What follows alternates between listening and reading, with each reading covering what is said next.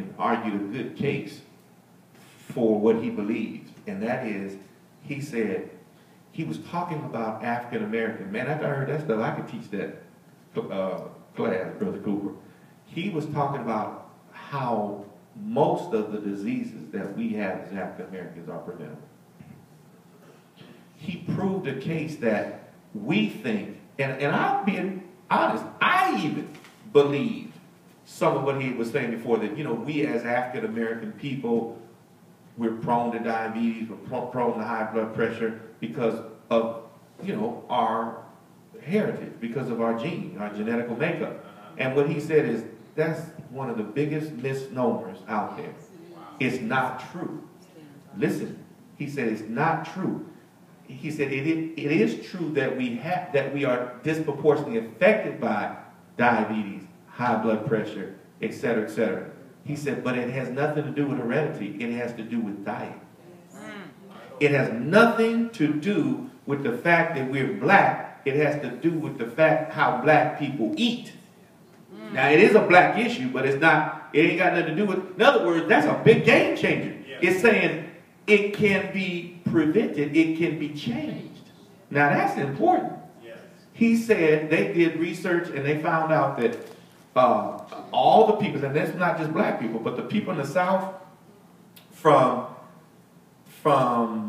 East Texas all the way to Florida and from the Mason-Dixon line down, they did extensive research. I think it was Harvard.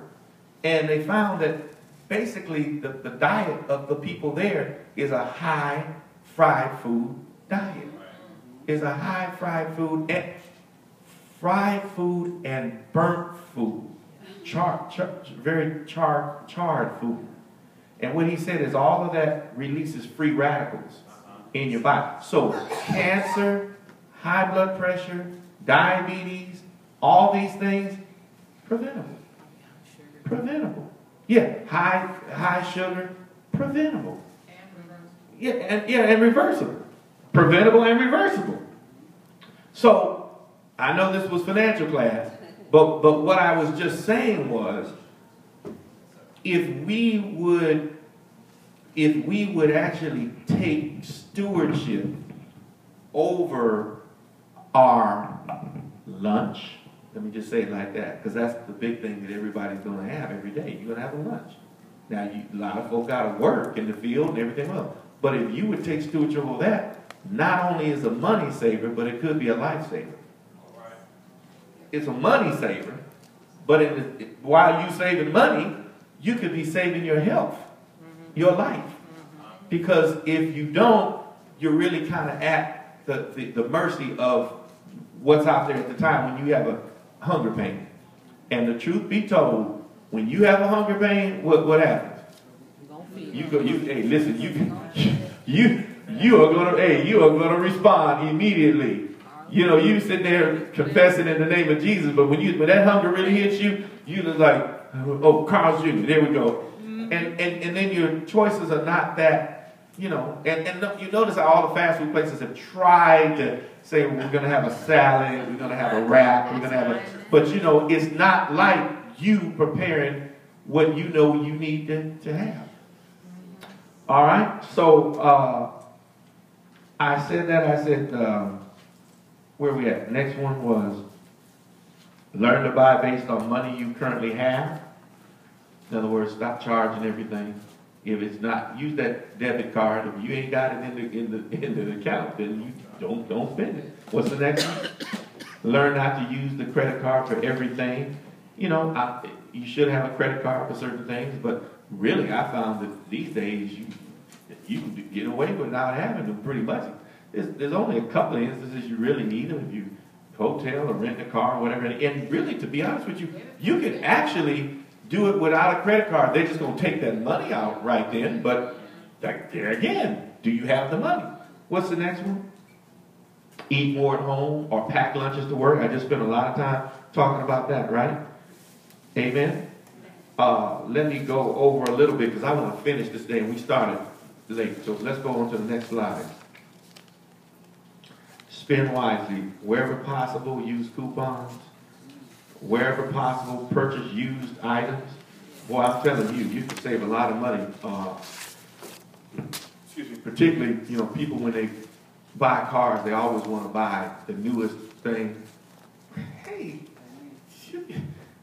you realize there's a huge savings between you buying something that's absolutely new than something that had 5,000 miles on it. Somebody just, the moment you drive that car off the lot, the value of it just plummets. And, you know, certified pre-owned or even the last year's model, or just a few miles, just got ain't that many? 10,000 miles. So I think it's a cycle like, I got this brand new. So what? I'd rather have the brand new savings. It's all going to be used. It's used as soon as you drive off the lot anyway. All right? Somebody say amen. Amen. Wherever possible, purchase items on sale. And, of course, you have to put an asterisk on that because anything that they say is sale is not always sale. I mean, it's a sale from the inflated price that they put on there already. You know, so you really do have to kind of be wise and research things. Because somebody says sale, but the thing was 2-3 times more than what it cost in the first place. So now you'll say, like Joseph A. Bank. Joseph A. Bank will tell you it's a sale going on some suits, but they had the suits at $700. So then they said, now you know what I'm talking about, brother. Then they said it was a sale, but the sale is actually more than what I can get at the other place. But you know, it's just you have to watch it. You have to watch it. All right. Wherever possible, buy generic. Again, that's on a case-by-case basis. That's why I said wherever possible. That's on a case-by-case basis. But let's face it, these days, you can go to these places like, good Lord, you don't even have to go to CVS or Walgreens. You can get some stuff at Costco. You get some stuff at Sam's Club, and they say, you know, the main ingredient, the main operative ingredient is in there. It's just as good as their brand name. But psychologically, we're used to the brand name. Do you know how much we're used to brand names? You don't even realize how much you're used to a brand name. What is this called? Tissue. Huh? Tissue. If you ask a lot of people, they'll say that's a Kleenex. Kleenex. Mm-hmm. Yeah. That's not a Kleenex, that's a tissue. But a lot of people say it's a Kleenex because Kleenex is a brand. Yes.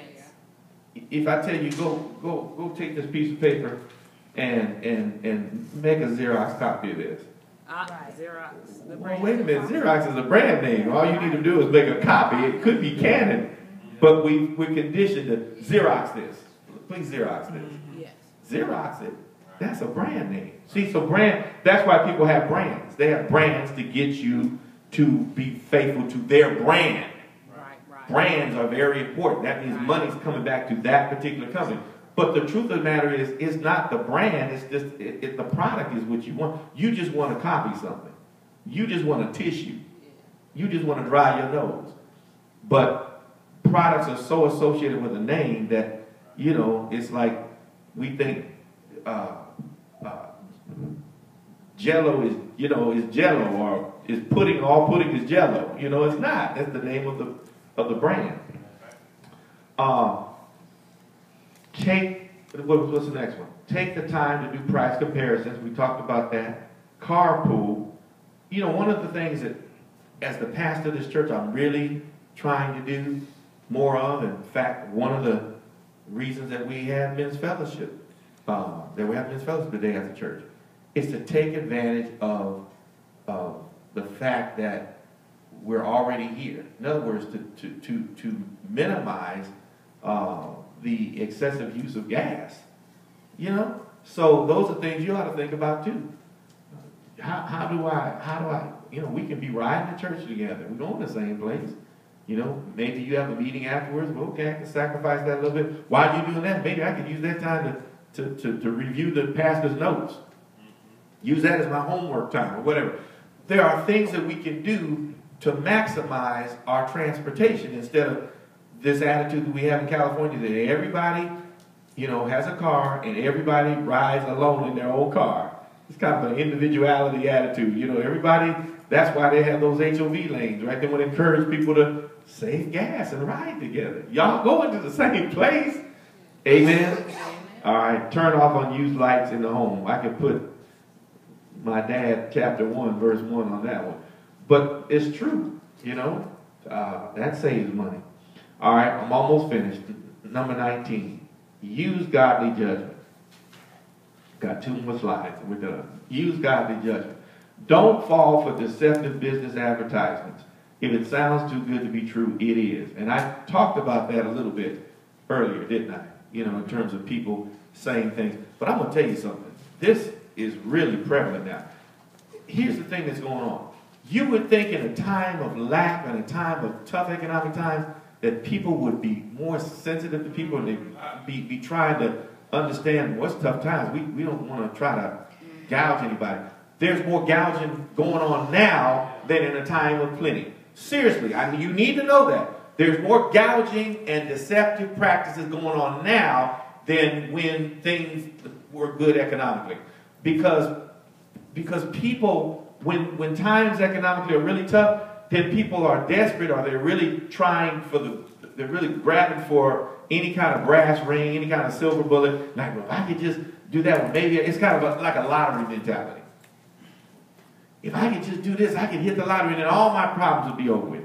So then it's a good time for people to advertise you on that sense of desperation or that long shot mentality. This is a good time for people to try to get you into the casino. Because you got a lottery mentality and they're like, come on, all your troubles could be over with this weekend. Just come on down here to the wherever. Tribal, whatever. Well, because what? Because you're looking for a home run instead of a single. You're looking for, a big hit instead of just getting on base. Yeah. And I'm telling you, every day there's somebody with some scheme trying to get your money. And of course, they can't get, it's like fornication. You can't have sex with somebody unless you're with them, unless you're presently with them, right? It's no problem. You stay away from me, no problem. They can't do anything unless they can get you to start talking to them. They need you to, so therefore they got to put something out there that sounds so good. When you say, make me an offer I can't refuse. It's got to sound so good. We want to give you just won. Oh, there it is. There's one right there. You just won. As soon as they say that right there, we're in a time of lack and you telling me that I just won.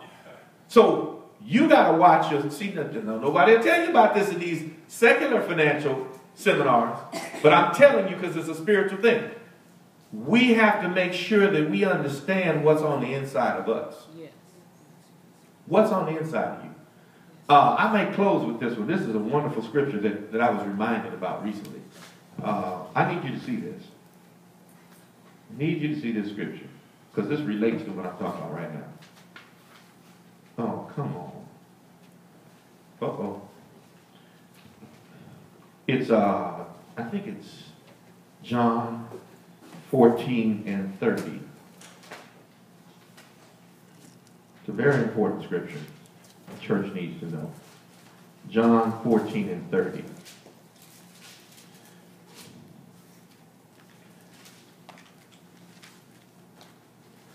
It says, I can't believe this thing acts up like that. It says, hereafter, Jesus speaking, he says, hereafter I will not talk much with you, for the prince of this world cometh, but he has nothing in me.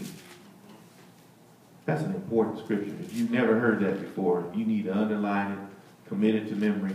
It says, the prince of this world cometh, but he has nothing in me. Let me explain that to you. Satan comes, and he comes to tempt. And he's looking to see what you have in you. Because he can only work with what you have in you. You don't like ice cream, he can't tempt you with ice cream. Y'all with me today? Yes. You don't like, if you're a man, you don't like girls, well, then he can't tempt you with girls, but maybe you like boys. But y'all hear what I'm saying? Yes. See, he comes to see what you have in you. So he can only tempt you based on what you have in you. But Jesus said, he comes, but he has nothing in me. He's not going to find anything in me. That's why the very first thing that had to happen before Jesus could start his ministry was he had to go out there and fast for 40 days and show that he has nothing in me. So you can't do that. You tempted me in my flesh. 3 temptations: the lust of the flesh, the lust of the eyes, and what? The pride of life. So he said, you have nothing in me. So what I'm trying to tell you is, in conclusion, when the people come and they say, you have just won something, what is it? Is there anything in you that has a lottery mentality that says, that's what I've been hoping on? I've been hoping to hit, as opposed to my hope is in tithes and offerings. There's nothing wrong with you being blessed materially. Did you hear me? I'm not speaking against material prosperity. I'm talking about, where do you think you're going to find it? Yes. If you feel that your hope is in the what you call the clearinghouse, what is it called? Publishers Clearinghouse. If that's what's in you, there's a lot of people out there that are going to come to find that in you. They're always going to come saying, you have just, and I'm going to tell you something, church. I've lived long enough to realize, I may have checked it out once or twice, and every time I checked it out, there was always a catch. It was always a lie. It was always a lie. You checked it out, and it was always a lie.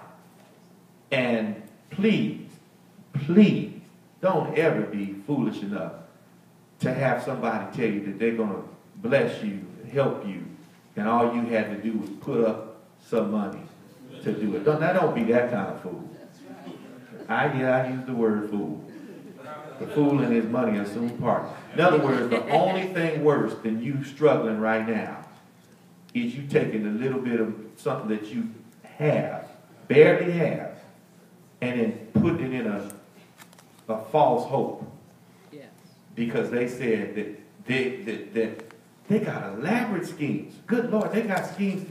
They got schemes of, I had one just recently that people called and said, oh, they had my name, and even a Christian thing to it. Somebody Christian, and they want to spread the gospel. And they died and they left this living trust or something like that. And it's $1 million, and they want to give it to you, Pastor Tucker. Now all you have to do is put $10,000 in this trust account. And it will cause, that's the processing fee for you to get $1 million. It's going to fund your church and do everything else. I said, the devil is a liar. I said, aside from that, if I had $10,000, I wouldn't need y'all at all. My time is up, and I thank you for yours. Good Lord. God is good, all right?